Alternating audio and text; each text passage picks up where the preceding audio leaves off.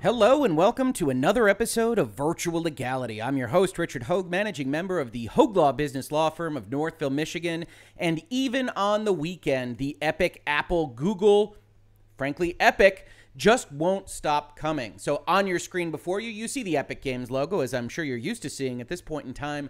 And also most pertinent to our conversation today, the Unreal Engine logo. Now, if you aren't familiar with anything that is happening in this story, we've got a very long and growing longer playlist for you to check out in Epic versus Everyone, the Fortnite antitrust lawsuits. And to cut a very long story short, what is happening right now is that Epic has put forth a new payment process in their Fortnite application. It drew the ire of both Apple and Google, who kicked Fortnite off their stores, and then Epic sued both Apple and Google, at which point Apple said, get out of here, we're going to cut off your developer license, and along with cutting off that developer license, we are going to limit your access to our software development kits, our APIs, all the engineering support that we otherwise give those folks that want to help develop things for the iOS ecosystem, and that's going to put you in trouble with things like your Unreal Engine business.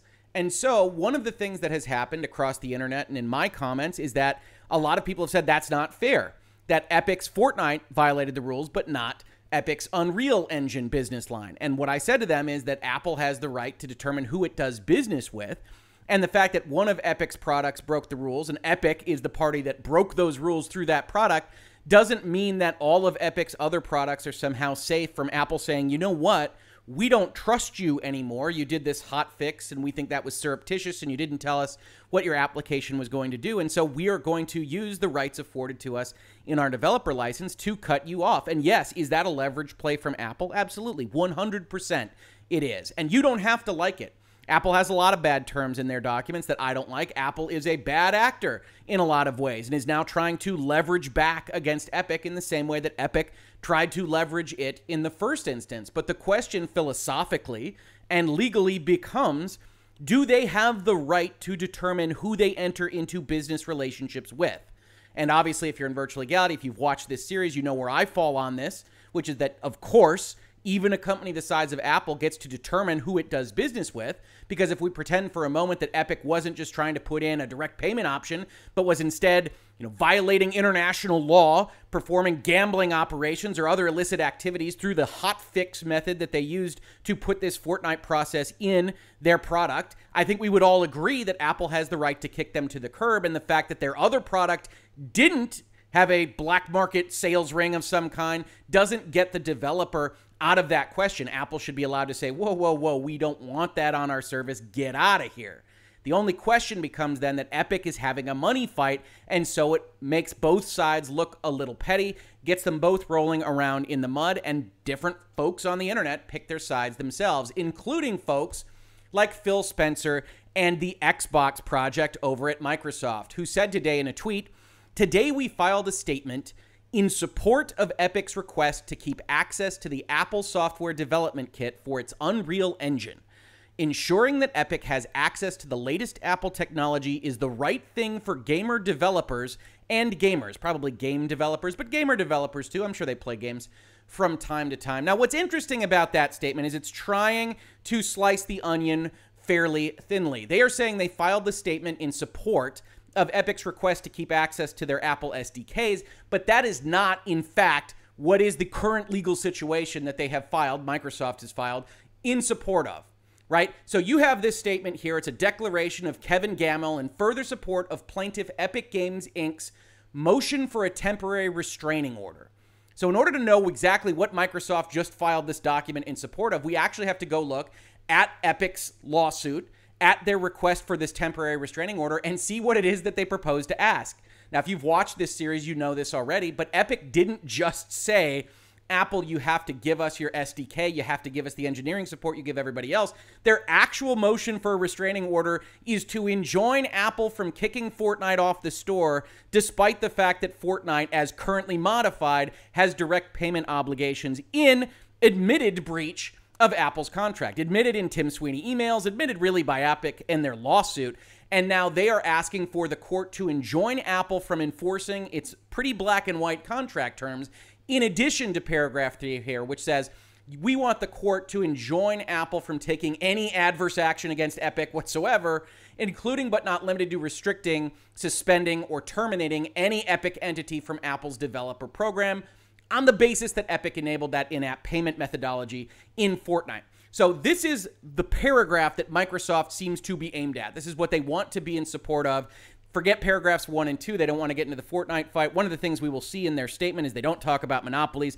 They don't talk about rates. They don't talk about percentages, frankly, because Microsoft is in no position to argue against a 30% cut, because that's what Xbox Live takes. That's what PlayStation takes. That's what Nintendo takes. That's what Steam takes, as we have said in the past in this series. But they want to make sure that they come out in support of Apple having to continue to grant access to their software development kit to Epic on this particular question. Now, before we look at Microsoft's statement, it's worth noting that these kinds of statements are not unusual. As a matter of fact, if you go and you look at Epic's request for a temporary restraining order, and we didn't cover this prior in this series, you get all of these statements. These are essentially declarations. You might hear them referred to as affidavits that say things about the background that experts in these various companies would know. So you've got Tim Sweeney as the CEO saying, hey, Fortnite is great. Here's what Apple did. I can back up that these emails were sent. Unreal is great. We've won a lot of awards. A lot of people use it. Unreal Engine is uniquely valuable to developers, etc., etc., etc. So they filed these documents in support of the request for a temporary restraining order, which, as we talked about in prior videos in the series, is an equitable kind of principle. You actually have to go and ask for special treatment from the court and say, hey, we can't wait for this entire court judgment to be given because we will otherwise be irreparably harmed by the actions that our opposition is intending to take. And so, court, we would ask you to stop them from doing it. Now, let's take a look at Microsoft's statement here. I, Kevin GAMMILL, declare as follows. I'm the General Manager, Gaming Developer Experiences for Microsoft. In this role, I oversee Microsoft's support of game creators, including game developers, audio engineers, level designers, game producers, etc., within the Xbox ecosystem. Among other things, my team helps game creators achieve their creative goals. I have been an engineer for more than 30 years, including more than 20 years at Microsoft, and have more than 10 years of experience supporting game creators across multiple platforms. So the first thing you say in one of these documents is, why should you listen to me, court? What is my experience level on this question? And Mr. GAMMILL here sounds like he has an excellent amount of experience to talk about the things that he's about to talk about. Epic Games' Unreal Engine is critical technology for numerous game creators, including Microsoft. Game engines provide creators with a development environment that delivers the necessary graphics, rendering, physics, sound, networking, and other technologies that enable them to build games that run on multiple platforms. One of the really interesting things, not just in video games, but in software in general, is how much kind of background information you have to give the court on exactly how these things operate. That's a very good paragraph. Subsection A is great. It is something that I think we in Virtual Legality and probably people that play video games in general can kind of know off the back of their hand what a game engine does, but it's important definitional context, especially for the court that maybe doesn't have that experience level thinking about software and especially game engines in this fashion. Although some large game creators choose to develop their own proprietary game engines, many others, including small and independent game creators, utilize game engines built by and licensed from third parties. So you want to frame it as, yes, we are Microsoft talking. Maybe the court is disinclined to listen to Microsoft, but you should know, court, that this isn't a Microsoft-facing issue. This is an issue for small and independent creators, which the court might look more favorably upon, rightly or wrongly, depending on your position on these kinds of questions. The law probably shouldn't care, and yet when you're talking about equitable principles, when you're talking about an injunction, it's nice to say, hey, mom and pop stores or game developers in this case will be harmed by this as well. Many of these creators do not have the resources or capabilities to build their own game engines and rely on the availability of third-party game engines, while other creators may choose to use third-party game engines to save development costs and utilize already developed technologies. As a result, Epic's Unreal Engine is one of the most popular third-party game engines available to game creators. And in Microsoft's view, there are very few other options available for creators to license with as many features and as much functionality as Unreal Engine across multiple platforms, including iOS. Interesting here that the actual leader in licensed engine technology, Unity, is not described herein. It's very important that Microsoft make the case that Unreal Engine is fundamental to the needs of the world, because that's what Epic is trying to put forth for the court. But there's at least a little bit of disingenuousness here that you see framed by the lawyers in this statement, as we don't want to say that it's the only licensing available option for people. We don't want to say that people don't otherwise license Unity Engine. We want to say this is the only one with all of these features and functionality, because nobody can accuse us of lying, and this affidavit will hold up in court. Microsoft has an enterprise-wide, multi-year Unreal Engine license agreement and has invested significant resources and engineer time working with and customizing Unreal Engine for its own games on PC, Xbox consoles, and mobile devices, including iOS devices. So they have skin in the game here. Microsoft is saying, hey, look, we have made games with Unreal that work on iOS, and we personally, as Microsoft, forgetting the mom-and-pop game developers for a second, are concerned about this particular action. As they say in Romanet I, a little unusual since there isn't an II, for example, Microsoft's racing game Forza Street is currently available on iOS and utilizes Unreal Engine. It's interesting that they only have the one example. I'd be curious if they didn't have more examples of that, and you could frame it against exactly what Microsoft has available in the iOS in general, because it's only one example. It's not terribly demonstrative of the case they're trying to make here. Denying Epic access to Apple's SDK and other development tools will prevent Epic from supporting Unreal Engine on iOS and macOS, and will place Unreal Engine and those game creators that have built, are building, and may build games on it at a substantial disadvantage. Developing a game using different game engines for different platforms may be prohibitively expensive and difficult. This is a case for game engines in general, not Unreal Engine, but fair enough. As a result, game creators, including Microsoft, that are preparing to develop a game targeted at multiple platforms generally choose game engines based both on the functionality they provide as well as their ability to support development for those platforms. If Unreal Engine cannot support games for iOS or macOS, Microsoft would be required to choose between abandoning its customers and potential customers on the iOS and macOS platforms or choosing a different game engine when preparing to develop new games. Because iOS is a large and growing market for games, Apple's discontinuation of Unreal Engine's ability to support iOS will be a material disadvantage for the Unreal Engine in future decisions by Microsoft and other game creators as to the choice of an engine for new games. Even uncertainty about Unreal Engine's ability to continue supporting iOS and macOS will make it less likely for Microsoft and, I believe, other game creators — that's not an actually attested to statement, it's just a belief — to select Unreal Engine for their product. When game creators are planning development projects which can last for years, it is important to have confidence that the chosen engine will continue to be available on and support all platforms on which the game creators plan to distribute their games. There are no lies here. This is an accurate statement of what is happening. This is a statement that makes sense. Microsoft would prefer it if Unreal Engine uncertainty didn't exist. The counterpoint to all of this is that this is what Epic should have been considering before they blatantly breached their agreement with Apple. And you don't have to agree with Apple's terms. You can sit here in the comments to my videos and tell me, Rick, Apple's terms are terrible and someone needs to fight against them. And I say, yeah, absolutely. If you want to fight against Apple's terms, you can absolutely do that. Microsoft has done that, as we will see at the end of this video. But one of the really important things here to note is that Epic breached its agreement with Apple. Epic really doesn't even fight against that point. And now Apple says, we don't want to work with you any longer. This is the impact of that decision. And these are the kinds of things that Epic should have thought about. Also, in terms of some of these paragraphs, hey, we want to be able to put games on iOS. iOS has these big audiences. iOS makes money from these games being available. Games will have a harder time being out there without Unreal Engine. These are all things that speak to market considerations for Apple and not necessarily considerations that the judge should be interposing their own philosophy or belief system on, right?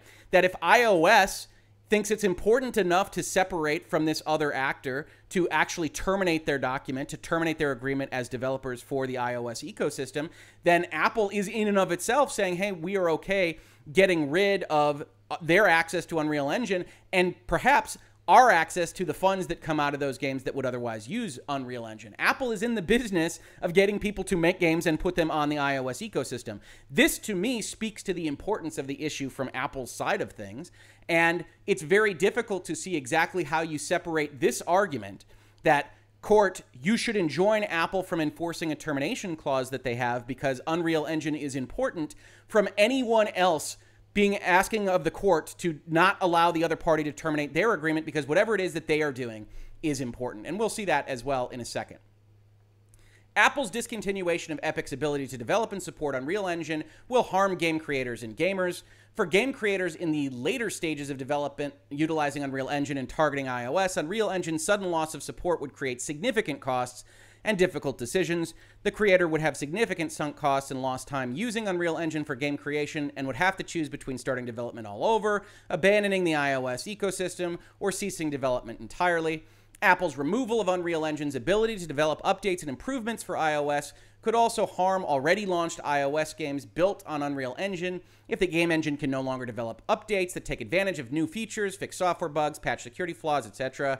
This will harm games that have already launched on iOS and in turn harm gamers. In addition, this situation could bifurcate a game's player base such that gamers on iOS cannot play or communicate with friends or family who are playing on other platforms, which is an echo, if you remember, from Epic's request for the temporary restraining order of the reason behind their ask that Apple be forced to include Fortnite on their iOS, regardless of the changes that Epic made to that application. That sentence strikes me as something that was specifically added by Epic Counsel. And make no mistake, this is the kind of thing that Epic Counsel would be absolutely intimately familiar with and go and get from folks like Microsoft out in the world. So the fundamental problem with all of this, there's nothing wrong. There's no lies here. Microsoft isn't committing perjury. Kevin GAMMILL has the experience. He says he has. This all makes sense. Is the reasoning behind Microsoft making this step, right? Microsoft didn't have to stick their nose in at all. And fundamentally, as a philosophical level, there is a problem with what Microsoft is actually asking Apple to do. And you don't actually have to like Apple for any of this to apply. If you would prefer to not think of this as Apple, think of it as your favorite company that enters into contract terms to protect itself, that enters into contract terms that allow it to decide who it does business with, who it shares money with, who it shares marketing with, and ask yourself whether Apple out there in the world should have to continue to do business with a company that is selling hats and having storefront items about how bad Apple is and everything else. Or as Apple says in their opposition statement, which we read on Friday of this last week, to participate in the App Store and developer program, app developers are bound by guidelines and agree that Apple may terminate their access to the App Store if they fail to live up to their promises. In the very first section of the guidelines, Apple clearly informs developers wishing to sell their apps through the App Store that if you attempt to cheat the system, for example, by trying to trick the review process, steal user data, copy another developer's work, manipulate ratings, or App Store discovery, your apps will be removed from the store and you will be expelled from the developer program. Apple has invested in an extensive array of tools, software, and Apple support services available to app developers. For example, Apple now makes 150,000 APIs available to all developers. This is an exponential increase over the number of APIs available to developers in the beginning. And as a condition of using these tools, Apple requires developers to sign the license agreement. This agreement prohibits developers like Epic from using Apple's software to disable, hack, or otherwise interfere with security or any other Apple software or technology or enable others to do so, and prohibits developers from distributing applications to Apple's products that have circumvented its review process. It forbids developers like Epic from making changes to Fortnite without again submitting the revised app for review, to ensure they have not made changes to the payment system, provided a store or storefront for other code or applications, or bypassed security features of the iOS or privacy protections. And it expressly says that violations will result in termination of all rights and licenses granted by Apple hereunder. Further, when you are considering whether Epic should be granted this kind of special power of the court to prevent Apple from acting on these things, Apple makes a very good point. They say similarly, if the parties have contemplated termination in their agreements, then irreparable injury cannot result from that termination. That is because any harm results from the express terms of the contract, and no irreparable injury from exercise of contract provisions holds in the precedents that they cite.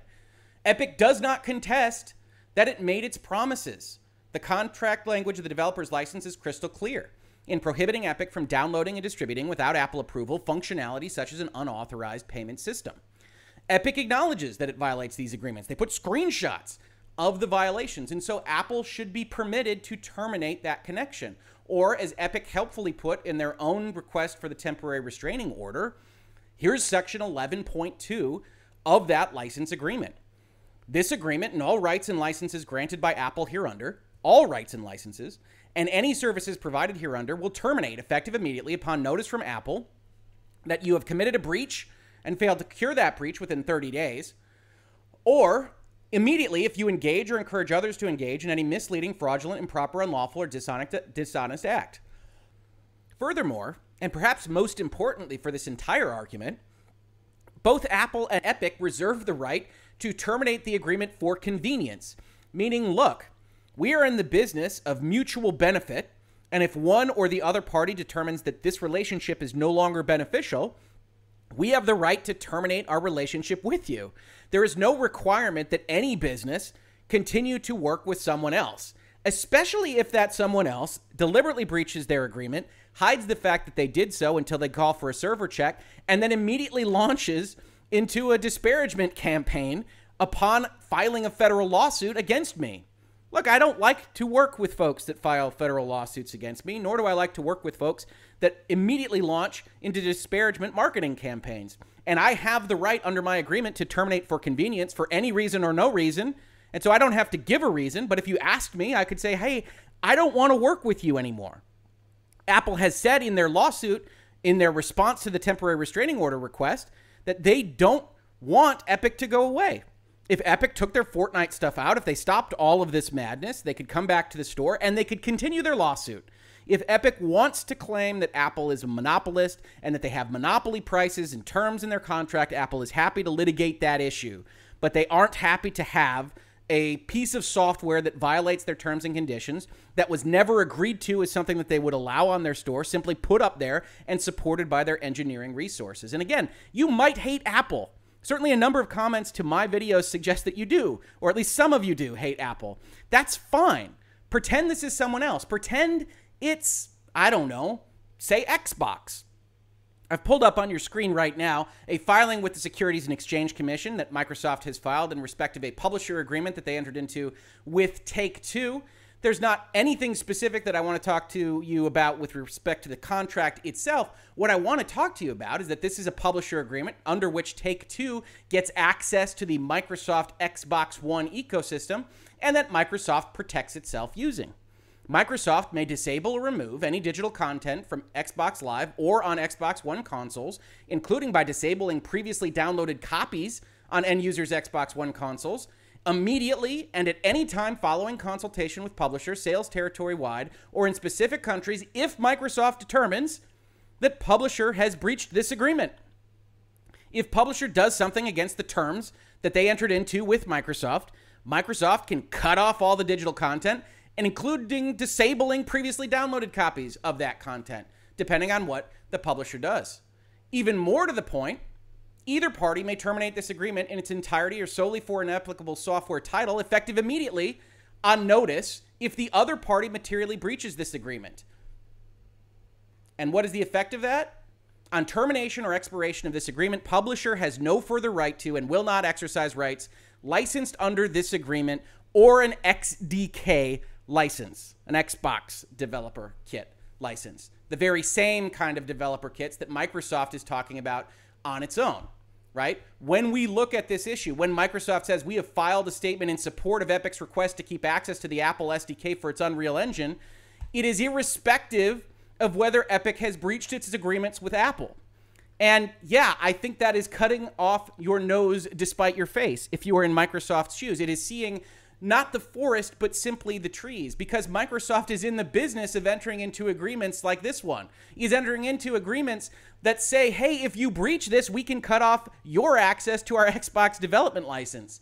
And it is very difficult to see exactly how the Microsoft argument would be changed if somebody came after them and said, yeah, we breached, but your access to the XDK, it's too important. I've put in too much time and resources and engineering to make sure that I can put something on Xbox One. You can't take it away because, hey, yeah, I breached, but this is too important to me as a small developer. That doesn't make any sense, which might lead you to ask the question, why would Microsoft do this? Right? And in the very first video to this particular series, Epic declares war.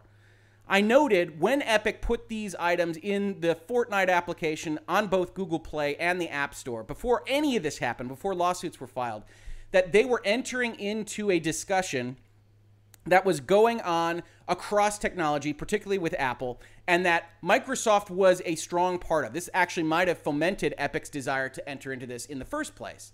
And I pulled up an article from The Verge that says, Apple confirms cloud gaming services like xCloud and Stadia violate App Store guidelines. Apple actually went out and said, the App Store was created to be safe. Our customers enjoy great apps. But in addition to App Store, developers can choose to reach all iPhone and iPad users through Safari if they would rather do that. We have to otherwise check every single game that you would make available through xCloud in a way that we don't check the movies that are available on Netflix. And I think Microsoft has a pretty good point there. Interactivity is different from movies. There are things that could be considered on those kinds of questions, but that Microsoft saying, hey, Apple, you're treating us differently. You shouldn't treat us differently. Microsoft goes out and says, hey, this is bullshit, Apple. Our testing period for the Project xCloud preview app for iOS has expired. Unfortunately, we do not have a path to bring our vision of cloud gaming with Xbox Game Pass Ultimate to gamers on iOS. Apple stands alone as the only general-purpose platform to deny consumers from cloud gaming and game subscription services like Xbox Game Pass, and it consistently treats gaming apps differently, applying more lenient rules to non-gaming apps even when they include interactive content. Microsoft went out there with a press statement and said, you should be against Apple for this reason. Bring the court of public opinion into it, but not in a way that is like free Fortnite and have tournaments and put things in Sea of Thieves. Instead, have this fight and say, Apple is preventing you from getting this product that we think you would like, that we don't think causes any harm to you, and you should ask Apple to do that or consider buying into a different ecosystem and moving the needle that way. In this context, with this happening and in a similar fight happening with respect to Apple and Facebook gaming, so don't be surprised if Facebook winds up having an affidavit that they issue in support of Epic on this question, I think that Epic moved forward and Microsoft looked at what they could do to not get fully involved, but get a little bit involved, and came up with the solution of putting together a statement like this one. Broadly in support of their temporary restraining order, including some crazy stuff that Microsoft probably isn't in support of, just allowing Fortnite to be in breach and put up on the store regardless, but at least paragraph 3 acting in support of, putting forward this statement saying Unreal Engine is very important, and to hell or high water with the consequences. That, yeah, we want to put some pressure on Apple because we are Microsoft, and we think after looking at all of this, we don't have to pay for a lawsuit. We don't have to pay for cravath. We don't have to take on all the heat that Tim Sweeney and Epic is taking on. We can put this extra pressure on Apple. And you know what?